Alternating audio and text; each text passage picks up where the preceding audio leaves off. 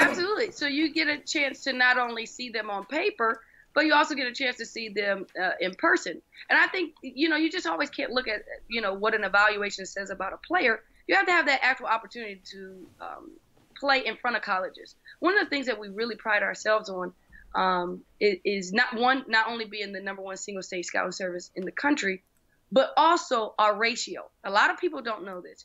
When there was a time about 7, 8 years ago when a lot of the events were going bigger, meaning a lot of players in one gym and expecting there to be quality and exposure.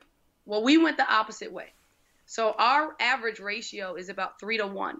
So for every college coach, for every 3 players, there's a college coach in attendance. That's amazing. Yeah. Wow. So yeah, so we at a certain point, at a certain number, it's cut off because I believe in that ratio. I believe in true exposure. I think it's really hard to see 1,000 kids at one time and really get that, give that kid an opportunity to really showcase their talent.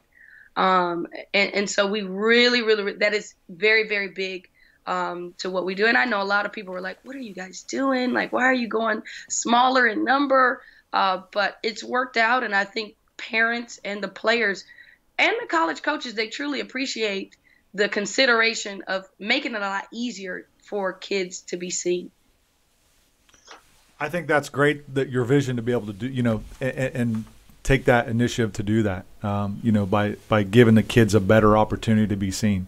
Right. So, and sometimes it's not always, people don't say, well, less is better. You know what I mean? Everyone wants to get more and more and more, Right. but it's not always the case, and it's not always the best thing. Absolutely. It's kind of what we've done here with GBA. It's you could expand everywhere, but it's the product starts, becoming watered down, so to speak.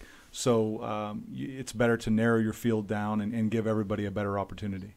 Absolutely. Yes, absolutely. I totally agree.